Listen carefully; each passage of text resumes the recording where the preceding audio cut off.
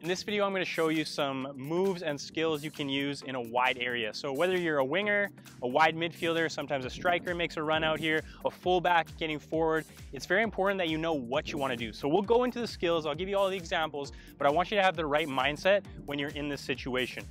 So first of all, when I'm in this situation, a lot of us, we see the defender in front of us, or maybe he's a little further back, and we think we have to beat him. Well, if this guy's going to lay off me and he's going to give me space, I don't even have to do the move. I want to put the ball into the box, especially if my teammates have already made the run. If your teammates have already made the run, you see this guy, now you're trying to beat him, they've stopped their runs, they've already gone into the box, now they have to shuffle back out, defenders are marking them, so you've taken too long to make the decision. So sometimes the best move, the best skill in this area is just get it out of your feet and whip it into the box, put in a good cross into the box.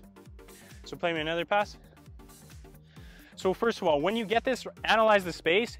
As that ball is coming to you, before it's coming to you, you already know, okay, he's off me. As soon as I get that, I see the runs are coming in the box. Well, if I have time, I'm just gonna play it, or I'm gonna get it on my right foot and I'm just gonna play it into the box. Okay, so realize that your job as the winger in this area is not necessarily to beat the guy, it's to deliver the cross. Now, if the cross has to come early because your teammates are making the run, or the space is there, then take that option.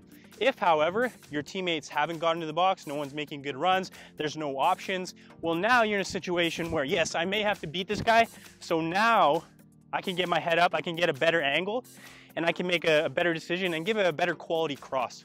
So I want you to use moves, but I want you to use them when they're necessary. So another thing I want you to think about, can you play me another pass, is your positioning. So we'll just wait for a second.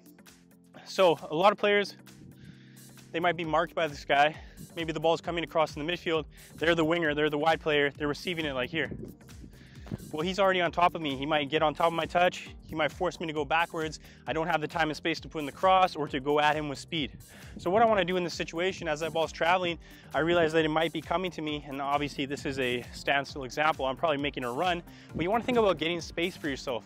So as that ball's coming across, instead of trying to receive it here, I want to check out here. So now I have space to either put in that cross, or I can go at him with speed and make my decision. So think about getting a little space for yourself. Now, when that ball does come to you, play me again. If I'm deciding that I'm gonna go at him because I know it's not the right time to cross, my teammates aren't in the box, then I'm gonna do that without hesitation. So again, the ball's coming across, I'm finding my space. I already know, boom, I wanna get at him. So I'm going without hesitation. I'm not receiving the ball, play me one more time. I'm not coming here, receiving the ball, now getting my head up, now, okay, hesitating, okay, he's closed me down. And even if I do beat him, where am I going? He's right on top of me. So go without hesitation. Think about getting your space for yourself, analyzing, is it the right time to cross, or should I make a move?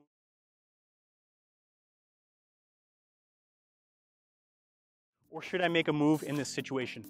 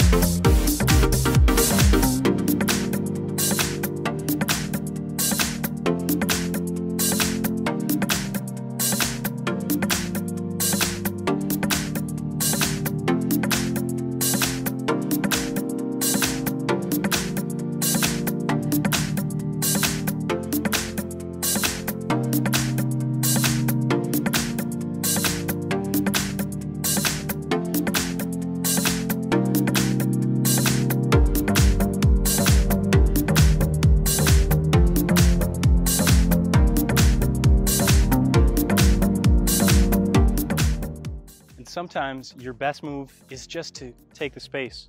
We're all so concerned about beating and embarrassing this guy right here, when really all we have to do is get to that space before he closes you down.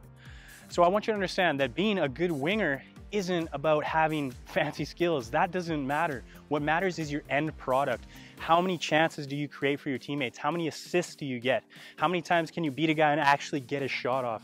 So if you want to be a great winger, yes, you want to have the ability to do those skills, but you really want to focus on your final product. So think about the quality of your cross, getting more assists, helping your team win more games. Thank you so much for watching this video. If you did like it, please give me a thumbs up, comment below if you have any questions, and subscribe for more videos.